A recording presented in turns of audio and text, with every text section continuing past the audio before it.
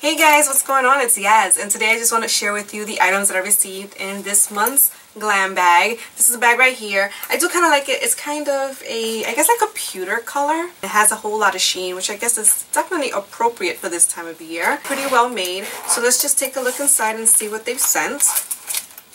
The first item I see here is from my Couture, and it is highlighter paper. I don't know if I even know about this brand, to be honest with you. The logo, the name doesn't sound familiar to me at all. So these are like highlighting sheets. Well, these are highlighting sheets. So that's the front of the packaging. That's the company.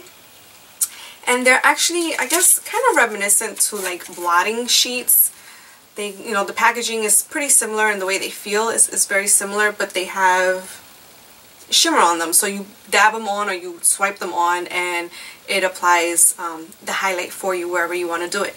And on the back, it actually tells you how to highlight. If you can see that diagram right there, it tells you exactly where you put highlight. I do kind of like the packaging because it comes in a booklet. It has a cover, so the highlight shimmer isn't going to go like all over the place. They're in there pretty good, so they're not going to fall out. And then you can just rip one off or rip off half, however much you need, and use it as you need to.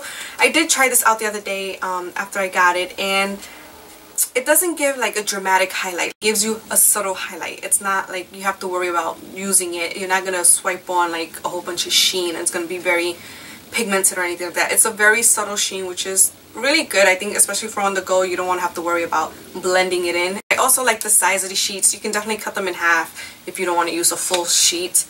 So they're very user-friendly in that sense, but I wasn't crazy about it because my skin's very oily, and even after I set my makeup, I wouldn't want to go over top of it with something like this. I didn't feel like it was the kind of product that I can just dab on and get the highlight.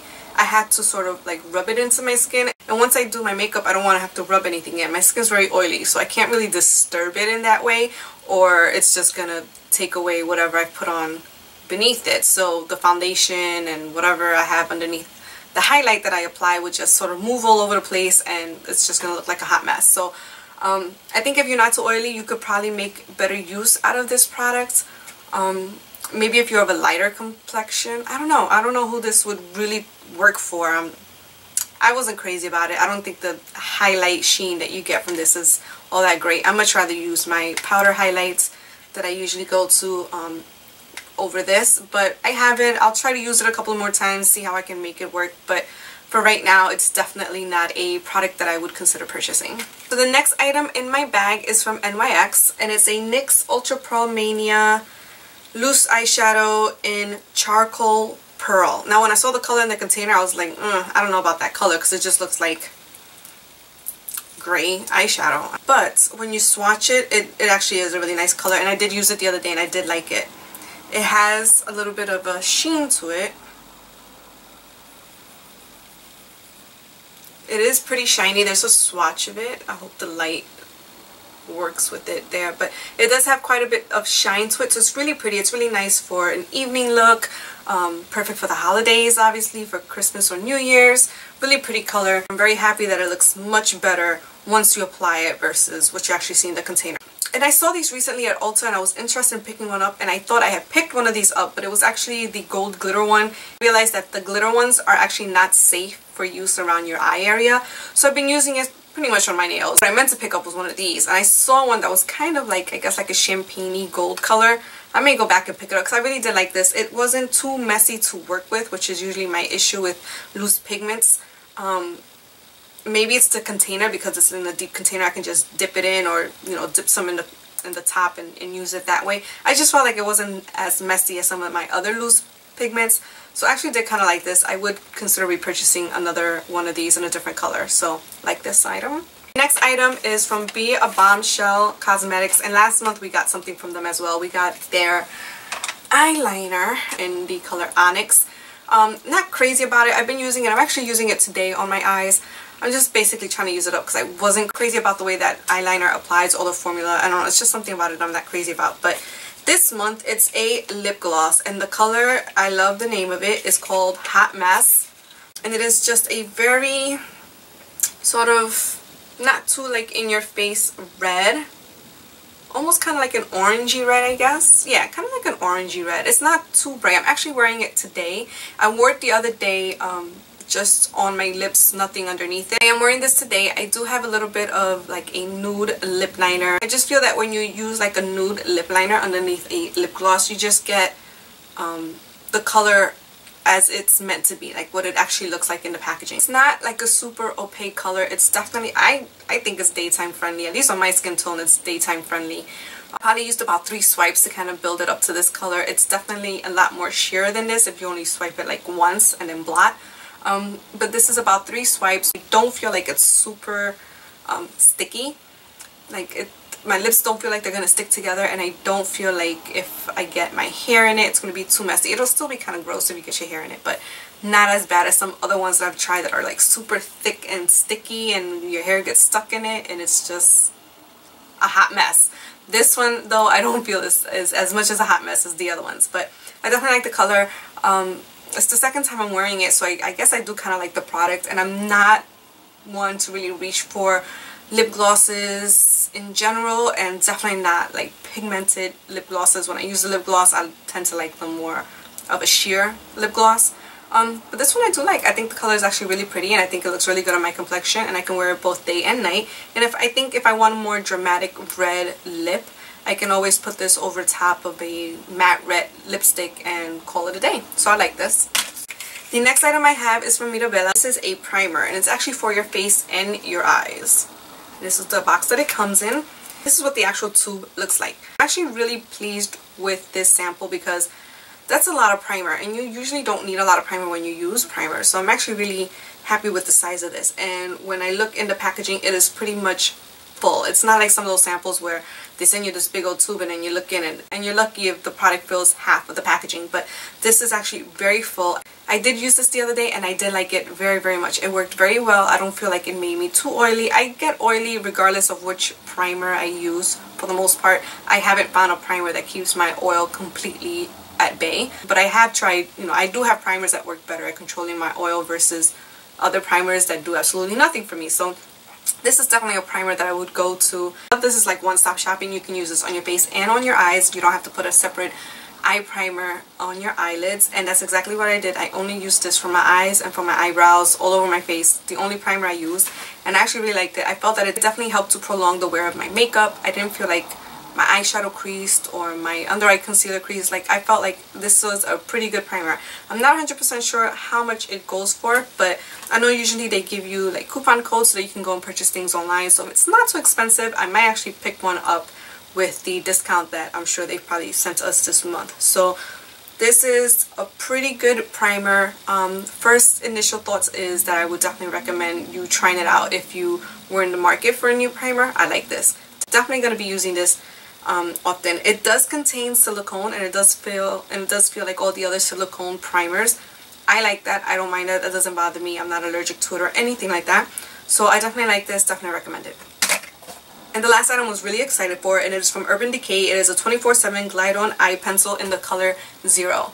I actually have one of these already, I believe, from a palette that I got from Urban Decay, but I like it so much that I'm not even mad at that. So that's it right here. That's just a light swatch. A very light swatch. You can definitely deepen it if you want to deepen it, but I like this eyeliner. It definitely lasts all day. It doesn't disappear on me by the end of the day, which is always a concern for me, just because I wear contacts, and sometimes I have to put drops in my eyes, and sometimes I feel like it makes my eye makeup disappear, or I need to rub my eyes because I feel like I have something caught in it. But this eyeliner works amazingly well. I definitely like it, and I don't know if I would necessarily purchase, because I don't know if they sell these individually. I would think they do, right? But I've seen like the packs of like 6, and I want to say that for 6 you pay like $30 or $30 something, $40, something like that. So I don't want to have to repurchase, and I really like this. So now I don't have to repurchase because I got another one. So I'm very excited that I got another one. Not even mad at that. This is a great, great product. I definitely recommend this because I've used this before many, many times. It's not cheap, but I definitely recommend it because I do like it. And as usual, they like to send us cards and stuff with our bag. So this big one right here is another promo code for Just Fab. I'm kind of sick of these. I wish they wouldn't send these every month for everybody, because from what I understand, it says in the fine print that it's for like first-time customers. So like I used the first one they sent me, and you know, I got something that I really liked. I don't see myself wanting to get something from there every single month. If I come across something really nice next month that I want to get, then maybe I will, but I don't know, it just doesn't appeal to me every single month. And these coupon codes are only good if you're like a first-time user. So those of us who've already used it can't use this code again, according to the fine print. I haven't tried because, like I said, there's nothing really that speaks to me, but they should just send these to first-time customers and not send it to the rest of us, because it's kind of like, it's pointless to the rest of us. It really is. So whatevs. The next card is Glam Bag gift subscriptions now available. So if you want to give someone a subscription, I think it's a cool idea. I definitely think it's a good idea for that someone that maybe you're not sure what to get them, but you know they're into like makeup, and you can give them a little subscription. It can be, you know, it's only $10 a month, so maybe you can gift 1 month if you want to only do 1 month and you're not that close to that person. Usually when you do like a gift subscription for any kind of company, it's usually for like 1 month, 3 months, 6 months, 12 months, like that. So it's definitely a great idea. It's good for that person that maybe you're not sure what to get them, or maybe someone that lives like in another state and you're not going to see them. You can definitely give them a subscription, and it's not too personal. You don't have to worry about, well, is it going to work for them, because they're samples for them to try. And I feel like it takes the pressure off finding like the perfect gift, because there's probably going to be at least 1 or 2 items in every single bag that they're probably going to really like and be excited to use, and that will work for them. So you don't have to worry about, well, is it going to work for them? Well, they're going to get samples and they're going to try it out for themselves and see. So I think the gift subscription thing is a pretty good idea. I'm personally not going to do any gift subscriptions just because I don't want to, but it's a good idea. It's something definitely to consider, especially even as a like stocking stuffer kind of a thing. You can get a gift subscription sent to you and stick it in that person's stocking and call it a day. And here is our offers. From Ipsy with love, happy hot holidays.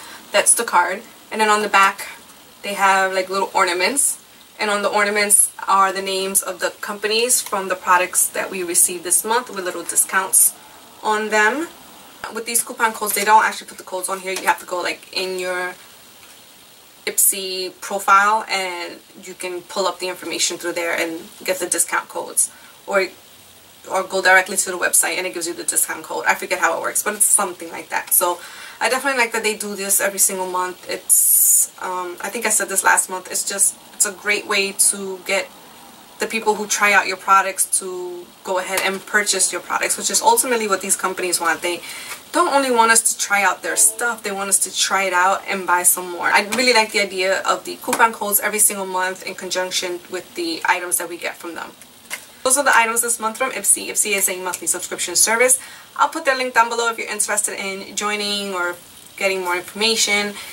It's only $10 a month. I feel that they've stepped their game up in the last like 4 or 5 months, and their products are really representative of what their subscribers are looking for. We're looking for quality products. I have never heard of Mirabella before. The primer that I tried out this month, I really do like as well. It's great to try out these new companies that I've never heard of, I've never seen around. I probably never would have come across them unless I would have received their products here in my glam bag. But it's also great to get products from companies like NYX and Urban Decay that you're very familiar with, that you purchase products from and would want more products from them. So I think they've definitely stepped their game up in the last couple of months. I definitely would recommend you trying out their subscription service if you're sort of in the market for something like that. And I like it. It's a nice little surprise every single month, and a couple of goodies to add to your collection and see what works for you, what doesn't work for you, what you like, don't like.